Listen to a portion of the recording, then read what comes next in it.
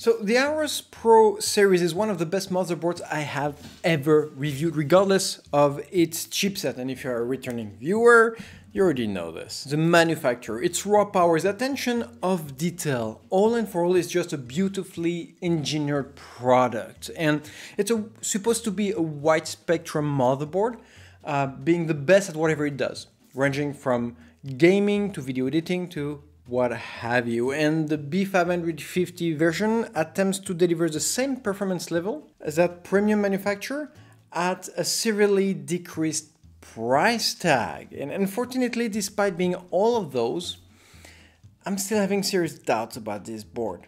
Now, today we are reviewing the B500 AORUS Pro from Gigabyte, the reference board for hundreds of billions of gamers around the world. Billions! And fun fact for you, Gigabyte in French translates to enormous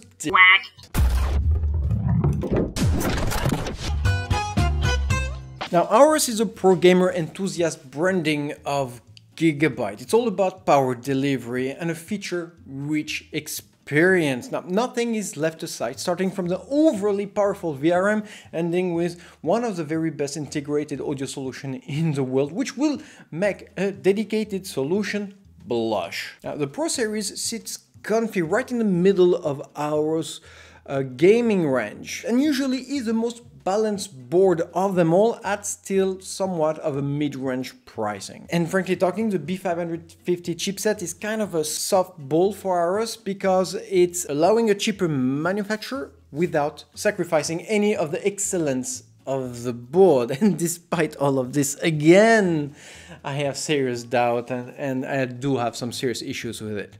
Now, starting with the obvious. We are dealing with a 6 PCB layered ATX motherboard, and right there, having 6 PCB layers is a big deal because it allows perfect PCIe 4.0 support, stronger signal isolation, a better VRM heat dissipation, a must for a durable and stable motherboard. It is powered by an AM4 CPU socket supporting both the third and incoming fourth, or whatever they're gonna call it, generation of Ryzen CPU. In other words, PCIe 4.0 only processors, which is important since this is where our both PCIe 4.0 enabled components will be sourcing their superior bandwidth level. And just a kind reminder, PCIe 4.0 delivers twice the available bandwidth of its retiring and preceding PCIe 3.0 standard. Obviously, a major performance boost in your day-to-day computing. VRM-wise, well, that's where the AORUS usually shines, and the B550 series is no exception. We have 1450 amps power stages organized in a 7V core configuration thanks to its PWM doublers. That's a total of 700 amps worth of power, 600 of which are CPU-centric. That is obviously more than you'll ever need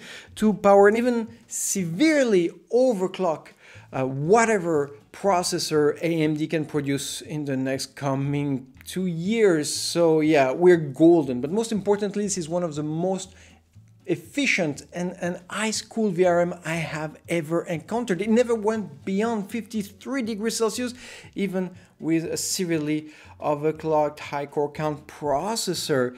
So bottom line, best VRM of its class. Absolutely mind-blowing. And to achieve this kind of heat efficiency, the VRM has a few things going for it. First, we have several power stages, which greatly helps in heat efficiency by spreading the CPU power load on a wider area. And of course, that absolutely gorgeous heavy 2 blocks heat pipe linked VRM heatsink. It has this premium top of its league fin array main block, providing an indecent amount of radiating surface. And just here and there, Gigabyte have given the B550 AORUS Pro a convergence of feature which really supports it in delivering one of the most powerful and cool or heat efficient VRM on the market available today. So gigantic engineering, expensive kudos to Gigabyte for this. Memory-wise, the B550 AORUS Pro supports up to 128 GB of DDR4 RAM in a dual-channel configuration,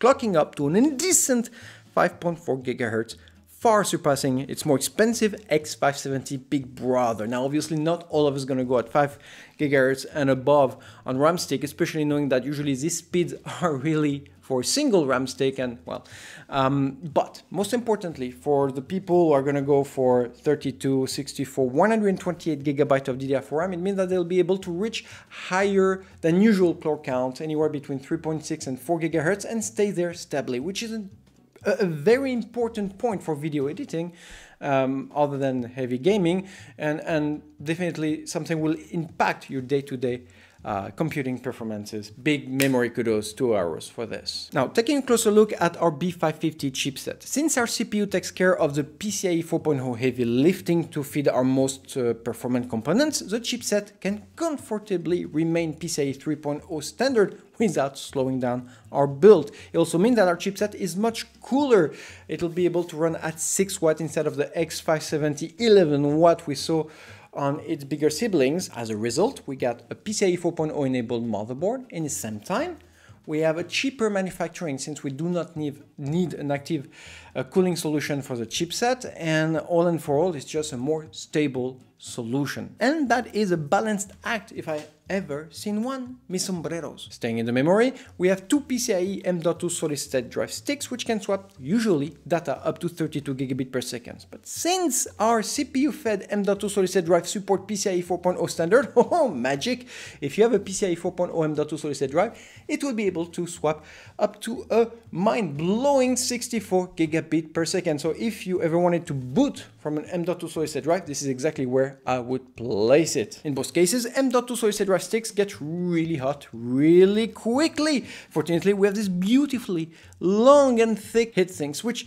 I have to mention, I have a beautiful finish. Look at this beautiful sanded paint. Great texture. Staying in the storage section, quickly mentioning the presence of our usual somewhat obsolete but reliable 6 SATA 3.0 plugs, which all of you know I'm not a big fan of, but it's here. I'm trying to behave. It's reliable.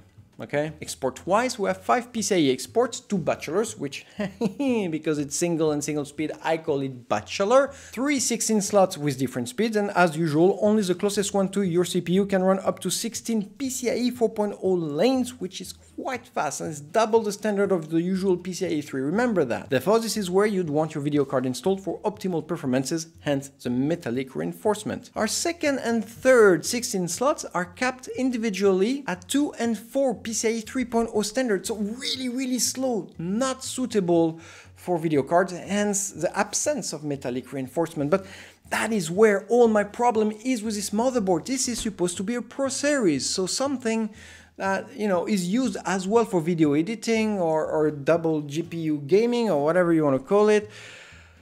And I don't understand AORUS move on this one, because usually all the Pro series I've reviewed had dual or had a proper dual GPU support. And even though this is going to be great for gaming, this is only going to be great for gaming. And so a limitation which is, in my view, unacceptable coming from AORUS. Back-IO wise, first let me know the presence of a back-IO plate, which is rather premium and a welcome feature. Now, starting from the left, we have 6 USB second generation plugs, so no PS2 nonsense. Gigabyte has chosen, instead of reinforcing its USB peripheral presence, which I absolutely support and adore. We have 1 Hdmi display output for Vega integrated graphics. Now, worth mentioning, this is 2.1 standard, which is very good news, since it's going to be able to deliver up to 4K at 60 frames per second.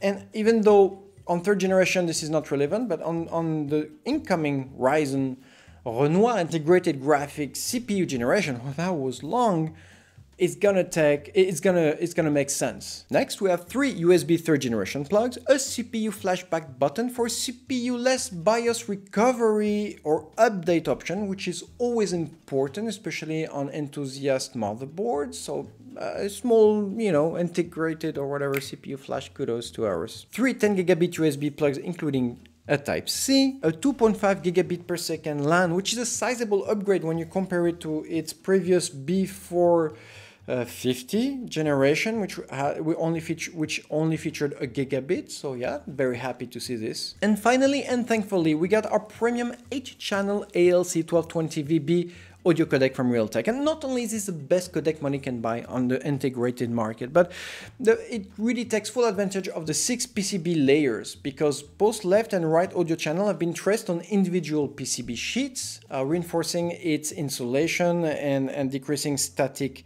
interferences. But where the Pro really brings it home is with its WiMA capacitors. These studio-graded capacitors are usually only present on Gigabyte and higher-tier MSI boards, and they are a big deal. They do an amazing job at insulating and rendering about the clearest sound, purest bass you'll ever hear. In short, whenever you see those red caps on the motherboard, right away you know you're gonna have pure gold chocolate in the ear. Sounds gross and painful, doesn't it? Overall, our back I/O is rather premium and what I expected from an AORUS Pro series for once. It's luxurious, focused, and yeah, back I/O kudos to Gigabyte for this. Moving on to our front panel connector, we have 2 second-generation plugs, great for monitoring, a single and lonely 3rd generation 5 gigabit front panel connector. I would have loved to see a second one, but most importantly, I do regret the complete utter absence of 10 gigabit front panel Type-C connector, which I don't care what you're doing, AORUS. If you're trying to save cost or trying to make it more affordable, don't. Always add a front panel Type-C. It's a must. There's nothing around it. It's a must, period. But I am keen to forgive this absence, since I have to note the much rarer and discreet, at least on the AMD platforms, Thunderbolt connector, which promises transfer speed up to 40 gigabit per second. And I say rare because Thunderbolt is an Intel proprietary feature which usually does not integrate well with AMD powered motherboards, and the fact that AORUS did so shows a great effort in integration, so big integration kudos to AORUS for this. Cooling wise, we have 7 hybrid fan connectors, and the word hybrid really is important here because it means that each and individual connectors can support either a PWM fan, a water pump, or even a flow sensor, water flow sensor. So it really gives an unprecedented amount of agility to our motherboard, enthusiastness agility. Not only can you go for the classic air cooling solution, but you can also go for single or dual custom water cooling solution, which is a bit crazy for this price range, and a real edge for AORUS Gigabyte, because so far I've not seen any hybrid connectors on any other of its competition motherboard, and I really would like to see this technology, which doesn't cost more to manufacture, bleeding out the entire industry. Troubleshooting wise, we got our easy debugger to guide us through the booting process, which is what I expected to see on a PCIe 4 enabled motherboard. Finally, this would not be a gamer motherboard without the French inspiring, the American patrioting RGB nonsense that is present on this board, starting with a single RGB strip hidden under our I/O roof, and 4 RGB connectors, including 2 addressable ones placed in pairs at opposite end of our board for easier access. In short, if your streaming career never took off, and it probably won't, let's be realistic,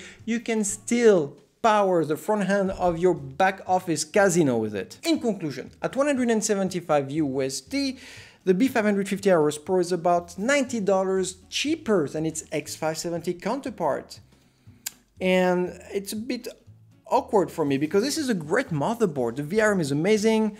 The manufacturer is I love it. I really do love it. I mean, you heard the whole review. But it's word to word, line to line, chip to semiconductor, the copycat conform of its cheaper version, the B550 Elite, which is $30 to $40 cheaper. That's why I had such a big issue with not having a proper dual GPU support on this board, because if I had that, it would make sense to pay $40 more. The incentive would be there. But right now, if you compare the Elite to the Pro on the B550 series, save a few peripherals, I don't see much differences, not enough to pay more money than what the Elite is worth. So we have a perfect case of product cannibalism that usually Asus is very good at. And despite being one of the best board at that price range, if you have the opportunity to buy the Elite, don't bother. Get the Elite for cheaper. And yes, AORUS, next time, get that dual GPU support feature I was talking about. Get it done.